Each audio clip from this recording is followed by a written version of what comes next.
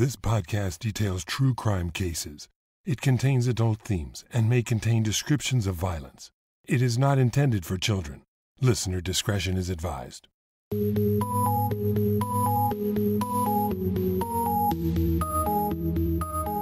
Thank you for joining me for today's episode of Once Upon a Crime. This week, I'll wrap up the series Twin Terrors with one more case of sisters behaving badly. Being or having a twin is a unique relationship that can be a blessing or fraught with challenges. In the first case I covered about the Gibbons sisters, you saw sisters who were so close they became codependent in a way that led to their undoing. But what if a twin relationship starts out as competitive and then turns deadly? In this episode, I'll tell you a story about twin sisters, once so close, who turn against one another. One of them will decide that the only way to finally best her sister is by murder. This is the last chapter in the series, Twin Terrors, the case of Sunny and Gina Han. Identical twin sisters Sunny and Gina Han were born on April 4, 1974, in Incheon, South Korea. Jean, or Gina as she would be called, was born 5 minutes after her sister Sunny. Those 5 minutes might not seem like much to most, but in the Han family, they made all the difference. Sunny would be considered the firstborn of the family, and as such, held a position of authority over her sister. Boo Han Kim, the girl's mother, made it very clear from the beginning that Sunny was considered the superior child, and that Gina was to defer to her older sister in all things. As you can imagine, this set up a situation from the beginning of the twins' lives where they would always be in competition with one another. Not only did Boo Han give higher billing to Sunny due to her elder child position, but she just seemed to prefer Sunny over Gina. This would become very apparent when the girls were still very young and their parents separated. Gina was sent to live with her father, while Sunny remained with her mother. The sisters lived apart for 3 years, although they saw each other often. Even with the inherent rivalry and competition between them, Sunny and Gina remained close as twins and as sisters. Family members and friends said that the girls even possessed a twin psychic connection. For example, while living apart, if one would become ill and be taken to the doctor, the other would inevitably be discovered waiting in the doctor's office upon arrival, often suffering from the same illness. When their parents' divorce became final, the girls' father granted full custody of both children to Boo Han. Their mother then decided to move to the U.S. with the girls, settling first in Seattle, where the girls were cared for by a relative, while Boo Han worked. About a year later, the family moved to Southern California. By this time, the girls were entering their preteen years and just beginning junior high school. Up until now, the girls had lived a life that was unstable at best. Their mother had bounced around between homes and jobs, sometimes leaving the girls with relatives or friends, and sometimes on their own. Now, living in Orange County, California, Boo Han took a job as a cocktail waitress in a casino. While employed there, she developed a gambling addiction and spent more and more time away from home. Sunny and Gina were often home alone, and they learned to fend for themselves. Without family or other support nearby, the girls relied on each other. They learned to cook, helped each other with homework, and looked out for one another. Boo Han, falling deeper in debt due to her gambling, couldn't afford to keep a roof over their heads. She reached out to a distant relative, James Norris, and his wife, the girls' aunt and uncle. She asked to borrow money to pay the rent. Instead, they offered to take the girls in to live with them at their home in Campo, California, a border town located in San Diego County. Boo Han agreed, and the girls moved 150 miles away from their mother, who remained in Orange County. For the first time, the girls experienced a traditional family life, and they thrived. They loved their new home and quickly became part of the family. They ate dinner as a family every night, took family vacations to Disneyland and camping, and enjoyed a stable home at last. Their Uncle James would later remark that the one thing he observed whenever the girls were given anything, whether it be clothes or Christmas presents, Sunny and Gina always made sure they received equal amounts. They began high school, and although they were still working on their English language skills, they worked hard, earning straight A's. But it was in school that their old rivalry began to show itself again. Gina, always made to feel inferior to her sister, worked twice as hard in order to earn better grades than Sunny. But everything always seemed to come easier for Sunny than for Gina. She did well in school without having to put in as much effort as her sister, and she was the more popular of the two. Sunny was more outgoing and made friends easily. Gina, in contrast, was shy and a more serious student. She wasn't as popular as her sister. Gina would become angry at Sunny when she felt she was being left behind socially. She was jealous when Sunny was the first to have a boyfriend, first to be asked to prom, and other milestones of teen life.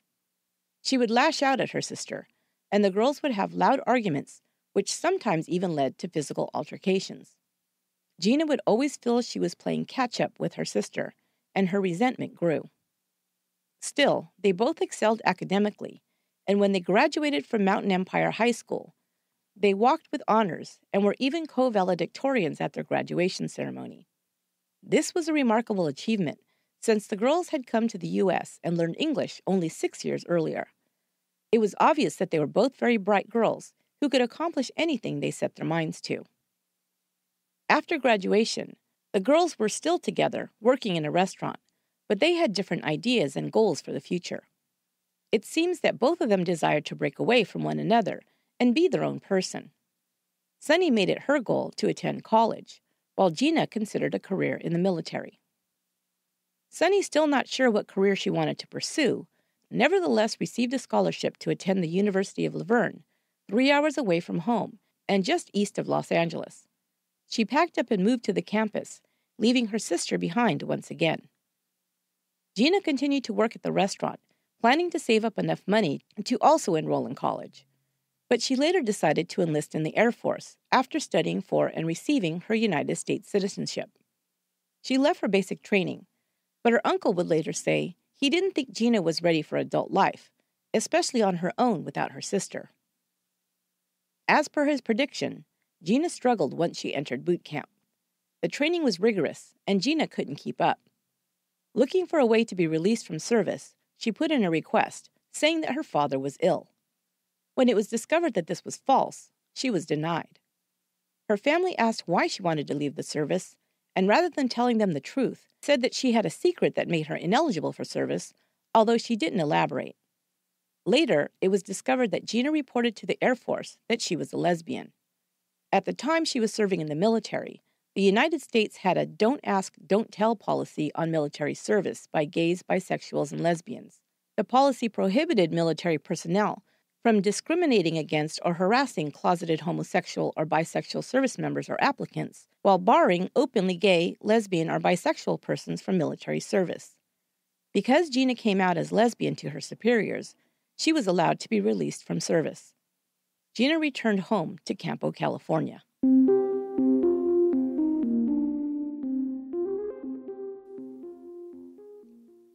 Meanwhile, Sunny had started off well in college, earning good grades, and seeming to do well on her own. But she was attending college with a lot of young people from Los Angeles, and she soon wanted to emulate some of her more financially well-off classmates' lifestyles. Sunny began wearing designer clothes and attending more parties and get-togethers to fit in with the in crowd. As a result, her grades suffered. This, combined with the fact that she didn't really have a plan about her major or what line of study she was pursuing in college, made her lose focus. After 3 semesters in college, Sunny's scholarship was revoked due to her poor grades, and she dropped out. She stayed in the Los Angeles area and took a job as a receptionist. Her sister Gina, back in San Diego County, following in her mother's footsteps, took a job working as a waitress in a casino.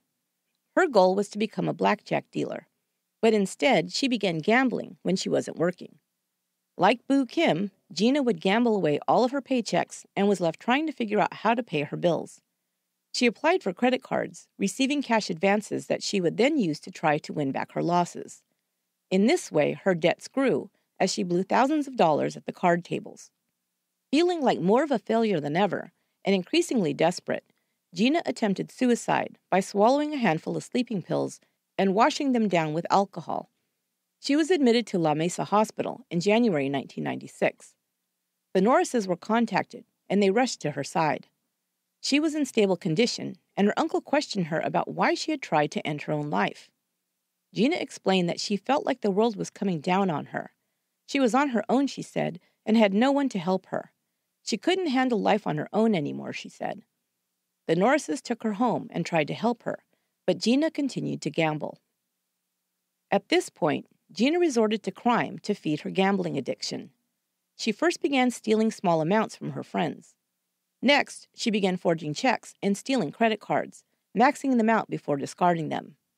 In April of 1996, she was arrested for cashing forged checks she'd stolen from her uncle, his mother, and a family friend. The theft amounted to over $9,000. She was charged with 2 counts of second-degree burglary, 2 counts of grand theft, and 2 counts of check forgery. Less than 2 weeks later, Gina's Uncle James discovered blank checks and credit cards stolen from his safe. He'd discovered over $20,000 worth of funds had been stolen from their business account and almost $15,000 from their personal account. They could no longer excuse Gina's behavior. The family who had taken her in, put a roof over her head, provided for her, loved her, and encouraged her in all things, were repaid for their kindness and generosity by being stolen from to the tune of thousands of dollars.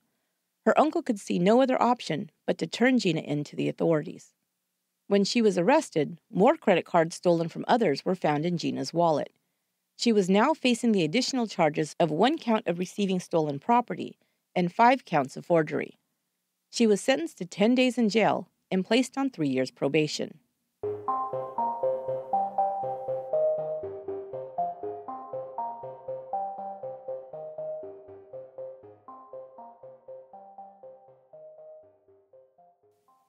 Sunny, on the other hand, seemed to be living well, having moved back to Orange County, where she'd once lived with her mother and sister.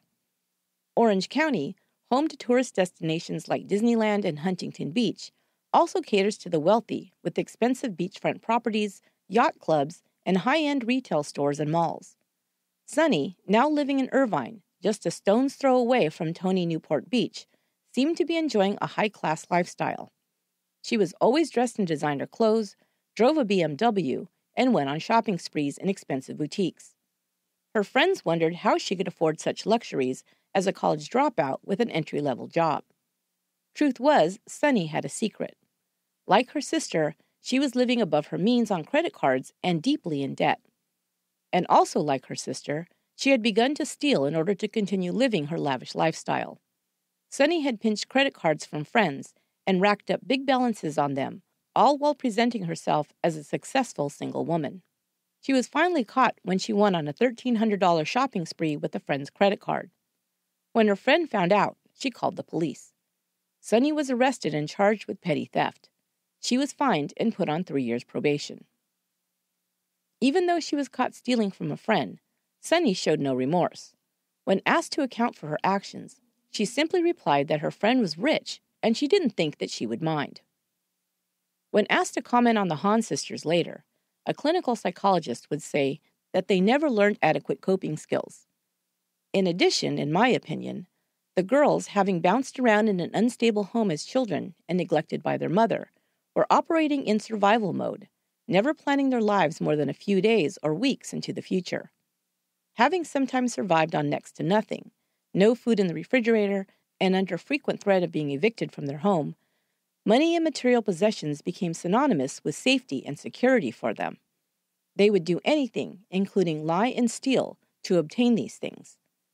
Even though they had been taken in and provided for as teens by a loving family, the psychological damage had been done, and the girls never felt that they possessed enough to feel truly safe. As a result, Sunny and Gina's lives quickly spun out of control once they were on their own.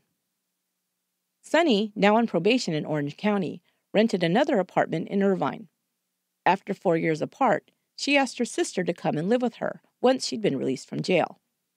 Gina accepted, even though in doing so, she was skipping out on her probation in San Diego County. At first grateful to her sister for taking her in, old patterns soon began to emerge. Gina, at her lowest now, began to observe her sister's lifestyle and became jealous. Sunny had a closet full of designer clothes, nice furnishings in her apartment, and drove a sports car. In contrast, Gina had nothing but the clothes on her back. Of course, Sunny probably didn't admit that most of her expensive possessions were in fact stolen by using others' credit cards. Sunny still continued to live like she didn't have a care in the world, somehow getting money or credit enough to continue on with her shopping sprees. Meanwhile, Gina seethed in anger that her sister, once again, was the winner, while she was the proverbial loser. Gina decided to take her revenge by now stealing from her own sister. She would wear Sunny's clothes, take money out of her wallet, and even stole her BMW, driving it around like it was her own. As time went on, Gina became even more disrespectful towards Sunny, until her sister had finally had enough. She demanded that Gina respect her as her elder. She was in charge, she reminded Gina. Hearing this come out of her sister's mouth after all the years she was made to feel inferior enraged Gina. The girls began to get into physical fights, like when they were young. Finally, the worst fight between them occurred after Gina took off in Sunny's car and didn't return for several days. When she finally did return to the apartment, Sunny was furious and began attacking her sister. Gina fought back, and they began hitting one another and pulling each other's hair. Then Sunny reached for a phone and threw it at her sister. It hit Gina in the face, breaking her nose. The neighbors had heard the altercation and called the police. They arrived to find the apartment in chaos and Gina bleeding profusely from the nose. Gina told the cops that her sister had assaulted her. Sunny was arrested and taken to jail. Gina finally believed that she'd gotten revenge on her sister for all the years of being relegated to second place. But her victory was short-lived. Sunny only spent 72 hours in jail and was then released. But during the 3 days that Sunny was behind bars, Gina took advantage of the situation. She had access to her identical twin sister's identification, credit cards, and car. She went on a shopping spree, racking up thousands of dollars in bills without a second thought. When Sunny returned home, she immediately heard from friends how her twin was driving around town in her car, pretending to be her and spending money freely. Sunny immediately knew that Gina must be stealing from her, a fact that was confirmed with a quick call to her bank. Now it was Sunny's turn to get revenge. Not only did she lock her sister out of her apartment, but she called the police to report her theft and informed them that Gina was currently on probation in San Diego County. Gina was arrested and on September 5, 1996, pled guilty to 1 count of second-degree burglary. She was sentenced to a year in jail and ordered to pay nearly $10,000 in restitution. While incarcerated, Gina's rage against her sister began to grow. She told another inmate that she hated her sister and wanted to see her dead. She even told her of a plan she was forming to escape, cash in gold jewelry, and fly from Tijuana, Mexico, to Korea. But she didn't detail the rest of her plan. That was to kill her sister and assume her identity before fleeing with her money and possessions.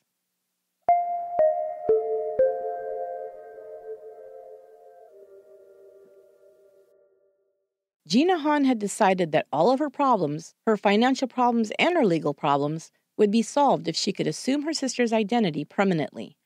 And to do this, she realized, all she had to do was eliminate her rival. Gina began to hatch a plan to get rid of her sister and assume her identity. But first, she had to get out of jail. Gina was allowed to serve part of her sentence in a work furlough program. She was allowed to leave the jail for a 5-hour pass. At her first opportunity, she escaped while on work furlough. Now free, she began to put her plan into place. First, she had to find someone to help her carry out the murder.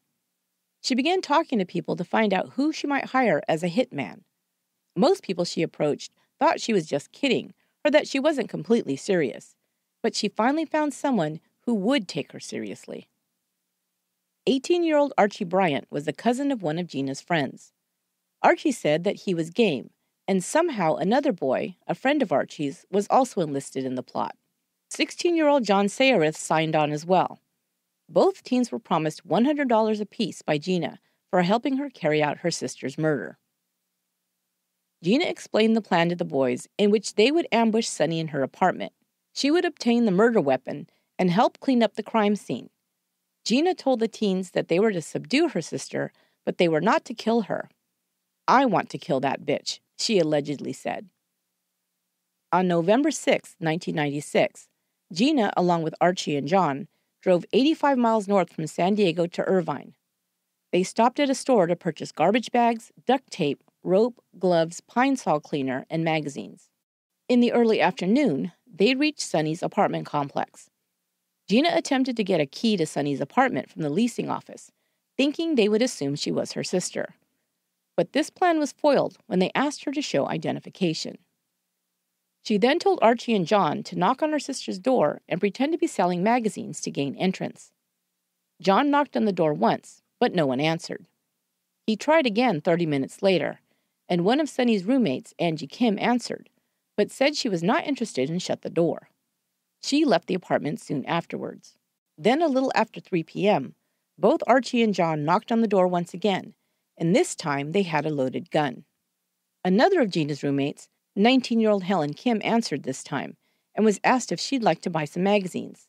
She also declined, but when she went to shut the door, the boys pulled a gun out and pointed it at her while barging into the apartment. Once inside, they pushed Helen to the floor while she pleaded for her life, saying, "Please don't hurt me. Take anything you want." The boys told her to shut up and tied her hands behind her back before placing duct tape over her mouth. Sonny was home and was in her bathroom when she heard the commotion in the living room. She locked herself in the bathroom and quickly grabbed her cell phone and dialed 911. She whispered into the phone that male intruders were in her home, and she believed her roommate was being raped. She whispered, "Hurry, hurry, hurry," before the line went dead. Archie Bryant had forced himself into the bathroom just as Sonny hung up with the 911 operator. He asked who she was talking to, and Sonny said she had just been on the phone with a friend. Archie grabbed her and threw her down on the bedroom floor and began tying her up. She pleaded with him to leave her alone and take anything he wanted, but he just told her to shut up or he would shoot her. She was terrified. Archie instructed John to help him tie Sonny up, who was struggling with him. In the meantime, Helen had gotten loose from her bindings and tried to make a run for the door. She was intercepted by John, who told her he should, quote, "shoot her for that," unquote. The men then led both Helen and Sonny into the bathroom, placing them both inside the bathtub with their hands and feet bound and duct tape over their mouths and wound around their heads. The girls heard Archie tell John they were, quote, "ready to polish her off. Go get Gina," unquote. John left the apartment. Sonny's eyes went wide and her heart dropped into her stomach. Had she heard right? Could her sister be involved? But the police were already on their way to the apartment, alerted by Sonny's 911 call. While the girls waited in the bathroom, they could hear one or both of the men rummaging around in the bedroom. Sonny heard her car keys jingling and knew they were rummaging through her purse. Just then she heard one of the men say, "Shit, the police." Archie then entered the bathroom frantic. He began removing the girls' bindings and trying to remove the duct tape from their mouths and extricate it from their hair that it had been caught in. He told the girls to tell the cops that it had all been a big joke. Sonny and Helen then walked out of the apartment, followed by Archie. 2 officers had arrived, Greg McFarland and Rich Bartolo. McFarland had approached a car with 2 occupants inside in the parking lot, while Bartolo walked towards the apartment. Gina Han was in the driver's seat of the car, while John Sayareth sat in the passenger side. As the officer approached, Gina asked, "Is there a problem, officer?" He asked who she was, and she said she was a resident of the building, and she'd just gotten into an argument with her roommate and was sitting outside. She identified herself as Sonny. Officer Bartolo saw a man exit the apartment and then run back inside. Another officer, Eric Wiseman, had arrived as a backup and now approached the apartment with Bartolo. The girls exited the apartment in a disheveled state, with duct tape still clinging to their hair, their faces stricken. They began crying harder upon seeing the officers that had come to their rescue. The officers pointed their weapons at Archie, demanding he get on the ground. He ran back into the apartment, but came out minutes later and was put into handcuffs. While this was taking place, Gina left her vehicle and ran up to an officer screaming, "What's wrong with my sister? Is she okay?" The officer, unsure of who she was and preoccupied with arresting the intruder, told her to return to her car and someone would speak with her shortly. She returned to the vehicle, driving away with John still a passenger. They began driving back south towards San Diego. They made one stop in Laguna Beach to withdraw $5,000 using Sonny's credit cards. They knew they had to ditch the rental car that they'd been seen in at Sonny's apartment building.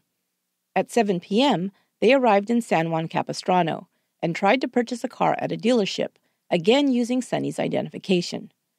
But the plan was thwarted when the salesperson said they'd have to wait 24 hours for their credit check to come back. Gina was desperate to cross the border into Mexico, just a few miles south of San Diego, but she still wanted to swap the cars out first. Her next plan was to rent a different car at the San Diego airport. However, at the same time that police officers were responding to Sunny's 911 call, the Irvine Police Department received a call from the El Cajon Police Department in San Diego County. They were reporting information received by an informant regarding a solicitation of murder. The informant had reportedly overheard Gina Han talk about looking for someone to kill her sister. Gina's name and description, along with the information that she might be using her sister's identification and credit cards, was put out as an all-points bulletin. When Gina arrived at the Alamo Rent-A-Car office at the airport and presented Sunny's identification, police were called. The rental agency employees stalled for time to keep her and John at the office. At 10:30 p.m., police arrived and surrounded the building, drawing their weapons on Gina Han and John Sayareth. At first, Gina still tried to pass herself off as her twin sister, but finally surrendered. The car was searched, and police found Sunny's credit cards, passport, driver's license, and $4,000 cash. They also found cleaning supplies, rope, and trash bags in the trunk.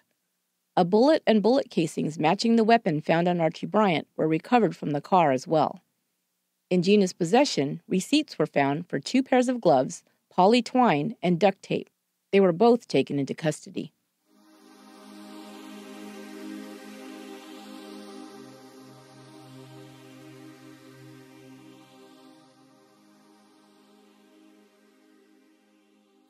When investigators first informed Sunny about her sister's plot to murder her, she said it wasn't possible. She still believed that her sister was in custody in San Diego County, not knowing that she had escaped her work furlough assignment and gone on the run. But police had already questioned Archie Bryant, who'd told them that the murder plot was all Gina's idea. He explained that Gina wanted to kill her sister to assume her identity. She had also been the one to plan the murder, as well as obtain the weapon and other items for the disposal of her sister's body and the cleanup afterwards. He said that Gina wanted to be the one to shoot her sister, something he believed would have happened had the police not arrived in time. Sunny was at first devastated and gave the police an interview about her sister's earlier actions, including stealing from her and assuming her identity. She told them that her sister had a serious gambling addiction. But unable to live with the knowledge that her twin would truly want her dead, she began to change her mind about cooperating with the police. Gina called Sunny from jail and convinced her that the police were lying and that she, of course, never planned to kill her. Sunny wanted to believe her, so she decided that the police had manipulated her into believing the worst, and it couldn't possibly be true. But Sunny didn't have a choice whether she wanted to cooperate or not. She was still called to testify at her sister's trial. On October 30th, 1997, Sunny took the stand and proceeded to tell the court about the hardships she and Gina had suffered growing up, about her mother's neglect, their poverty, and being immigrants in a foreign country with no support system. She said she loved her sister and that they were best friends. Sunny said she didn't believe Gina would ever have plotted to kill her. Sunny came across as a very strong witness on her first day in court. She was well-dressed in a tailored outfit, looking professional, well-groomed, and well-spoken. She was calm and articulate on the stand, and the defense saw her appearance as a win for their side. But on the second day, Sunny seemed like a completely different person. She appeared disheveled, was wearing no makeup, and was slurring her words. When questioned, she admitted that she'd taken sleeping pills the night before. Before court was adjourned, Sunny became more pale and finally collapsed. An ambulance was called, and she was rushed to the emergency room. It was determined that she was suffering from an overdose of sleeping pills. Sunny was revived, but she was in no condition to return to court right away. The trial was held up for another week while she recovered. It would appear that Sunny had remained in denial after her ordeal and her sister's arrest, not willing to believe that Gina would actually plan to kill her. But when she was faced with the reality of the trial, and upon hearing more details of the crime while on the stand, perhaps she could no longer fool herself. When she allowed herself to consider that it was probably true and Gina did plan to murder her, she tried to blot out this terrible fact by ingesting sleeping pills and accidentally overdosed. Sunny wasn't the only one who didn't want to believe Gina capable of such a heinous act. Her uncle, James Norris, also excused her behavior, saying no one got hurt, and said he would never believe Gina would try and hurt her sister. On November 29th, after 10 hours of deliberation over 3 days, the jury found Gina Han guilty of conspiracy to commit first-degree murder. Her co-conspirators, Archie Bryant and John Sayareth, were also found guilty. At her sister's sentencing hearing, Sunny begged the judge for leniency, saying she still didn't believe Gina truly ever wanted to harm her. But the judge wasn't swayed and handed down the maximum sentence of 26 years to life.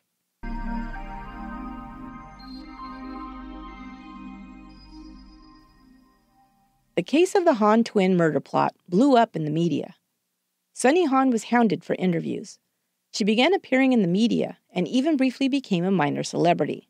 She hired a manager and was even in talks for a film to be made about the case, reported to be for a $2 million payout. But the project was scrapped, and soon after, Sunny Han dropped out of the media and then completely out of sight. Gina was sent to the Chowchilla Correctional Institution for Women to serve her sentence. She appeared at several parole hearings over the years, where she finally admitted that she had wanted to kill her sister. She also admitted that she'd been the one to plan it and directed the two young men in the commission of that plan.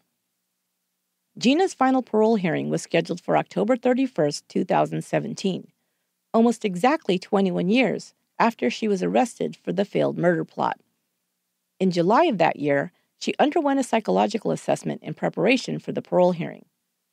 It was conducted by Dr. Brianna Satterwaith, forensic psychologist for the Board of Parole Hearings. In her assessment, she diagnosed Gina Han with borderline personality disorder with antisocial traits. She explained that such a diagnosis would not generally be expected to significantly remit without care. She also pointed out that Gina Han had never participated in mental health treatment as part of her rehabilitation. Furthermore, she noted that Gina seemed to have little insight into her actions or her crime for which she was incarcerated. She had recited the facts of her crime for the parole board with little emotion and in a very matter-of-fact way. She blamed her childhood for her problems and characterized her mother as mean, abusive, and toxic. She reserved her emotions for herself when she outlined for the parole board her mistreatment by her mother and sister, saying she was always made to feel inferior. The doctor did, however, point out that Gina Han had a relatively positive disciplinary record in prison and that she had taken advantage of educational opportunities while incarcerated.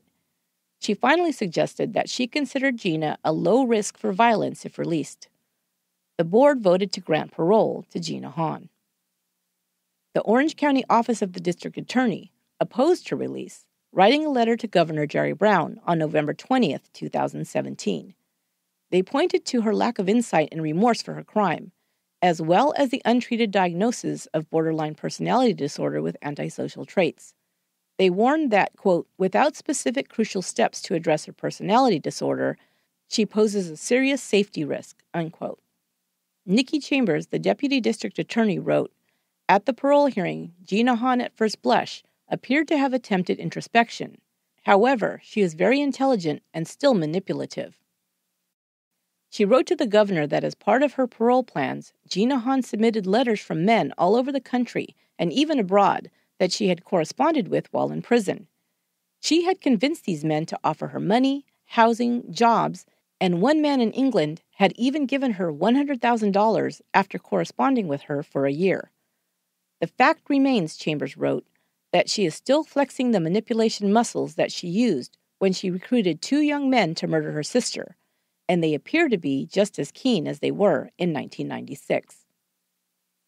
But the governor allowed Gina Han's parole to be granted, and she was released from prison on May 24, 2018, at the age of 44. Gina's whereabouts are unknown, as are her sister Sunny's. Both have disappeared from the public eye. While we may think it improbable that they are together, it is not completely far-fetched. As a matter of fact, at her parole hearing, even after characterizing her relationship with her mother and sister as abusive and toxic, Gina inexplicably included in her parole plans her goal of reuniting with them. That will do it for this episode of Once Upon a Crime, and that will wrap up the series Twin Terrors. If you'd like to get bonus episodes, access to live videos, Q&A sessions, discounted merchandise, sign-up perks, and more, you can become a member of Once Upon a Crime on Patreon for just $2 a month and unlock even more perks at either the $5 or $10 levels. Go to patreon.com/onceuponacrime for more information and to join.